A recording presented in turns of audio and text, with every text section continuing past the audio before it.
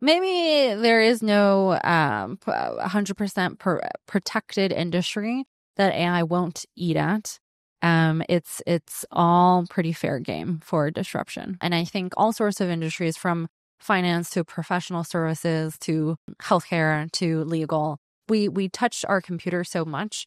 And so it's all going to be affected. Maybe the sector that's lesser affected is things to do with physical spaces.